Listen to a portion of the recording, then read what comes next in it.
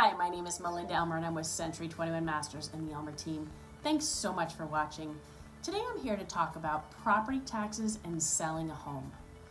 Now, I frequently get asked the question about how much in taxes somebody might pay after selling a home, or how long do they have to reinvest funds after selling a home.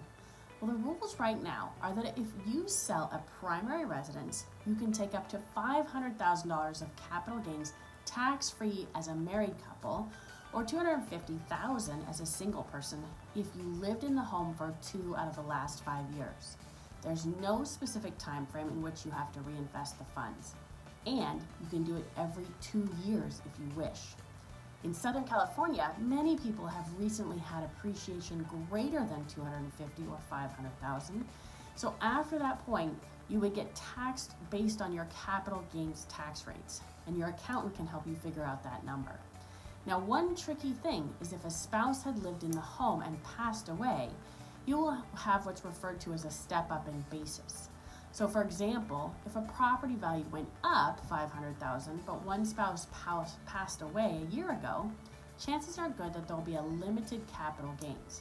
However, if they passed away a number of years ago, that may have an effect on capital gains, and the step-up in basis will be based upon the date of their passing. We can help you calculate this as far as the basis. Also, repairs and improvements to the property can be deducted. Of course, if you think you may have a lot of capital gains, it's a good idea to run all of this by your accountant prior to selling a home. Now, if you're looking at an investment property, that's an entirely different subject. And if you just cash out of an investment property, you will pay capital gains. If you wish to reinvest the funds, you can do what's referred to a 1031 exchange. And this basically defers your capital gains and rolls into another property. There are some specific rules about 1031 exchanges, and I'll do a different video covering that topic. If you have any questions about how much capital gains tax you might be paying if you sell your primary residence, feel free to give us a call and we'll go through it in more detail for you and your specific situation. We can be reached at 562-316-2915 or melinda@theelmerteam.com.